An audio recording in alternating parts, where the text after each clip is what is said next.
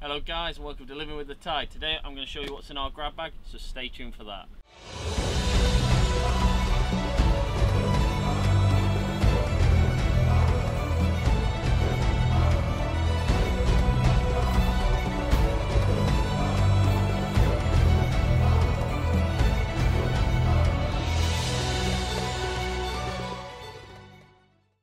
So guys, this is our grab bag. It's a 20 litre one. We got it from Seago. It came with our life raft, and it's what we keep all our bits and bobs in for when, if we ever had to abandon the boat. And I'll show you what's inside that. Also, out of camera at the moment, I've got the flares pot, which has got all my flares in, and I'll show you what flares I carry with us, and a few of the other bits that I'd throw into the grab bag just as I was leaving. So guys, we'll start off with the grab bag. Some of the items inside. First thing we pull out is my Mountain Leader first aid kit. Doesn't need to be a Mountain Leader's first aid kit, but this is what I've got left from when we were doing our hiking. Inside here I've got things such as scissors, bandages, plasters, the kind of stuff you'd expect. Also I've added paracetamol and ibuprofen, and of course seasickness tablets, because it can get bumpy on those life rafts. Other than that, it's pretty standard, and that lives inside there. Next item, now I've got a monocle, just so we can see a bit further. It's just something I like to carry around in there. We've got one spare, so that lives in that. It is a 16 by 52 times, but it's nothing special. It's just something I like to keep in there. So inside this red bag is all the bits and bobs that are more susceptible to water. So we've got spare glasses for Paige, because she needs them, because she's short-sighted. So there we go, good to have a spare set. She's got quite a few spare sets, so we carry one in the grab bag. A knife, knife's always handy, cutting the line on the life raft, stuff like that. Torch, this one uses AA batteries, it's fully charged and ready to go. My saw, it's just in there because I had it extra, it's from my bushcraft, might come in handy, you never know. So somewhere to keep it, otherwise I've got no other purpose for it on board. Some spare AA batteries. Everything I carry here uses AA's, so I carry some spare ones. And last in here is a handheld GPS, just so I can get a fix. It does long and light, that's about all, but it'll if I ever needed it, it's there as well.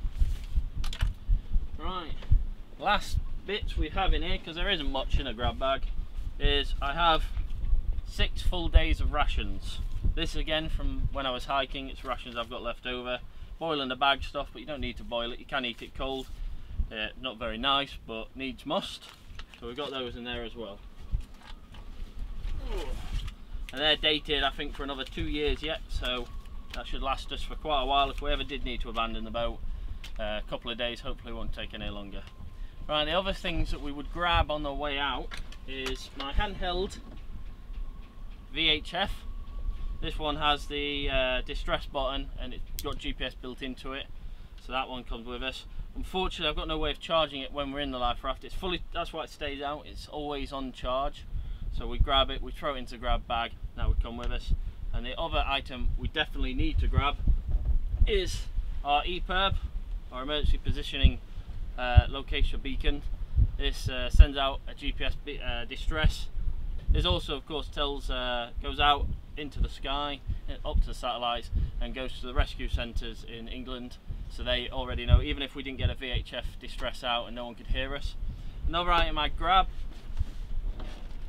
another one to add, is our InReach. It also is GPS and has an SOS feature, again goes out to their distress rescue centre, and that also would alert more people that we need help, and also can be tracked. Right guys, we're going to go through the flares now. This is my flare pot. It's just down below my companionway steps. If you watched the boat tour you would have seen where it lives. The grab bag, which wasn't in the boat tour because I hadn't had it put in place at that point, is actually going to live next to it, so they'll both be in the same place. Easy to grab when we're abandoning boat, which hopefully we'll never have to do. Right guys, the flares we carry. We've got these, which are the red parachute rockets. They're long distance, unscrew the bottom, pull them, fire up into the air. Can be seen for about 20-30 miles away. Yeah, 30-mile visibility. So those are in there. That's hopefully not going to roll off the tape. Yeah, they're going to roll around. Of course they're going to roll around. Right, and we carry 4 of those. Here they are. Also inside, here we go, those are for at night, of course, big red flares. In day we use smoke, so I've got here the live smoke, Mark 9 they're called, big orange smoke. You pop it, throw it downwind, big orange smoke, so if anyone with a helicopter or other boats can then spot us if we're when we're in distress. So those, we've got 2 of those inside here. Also,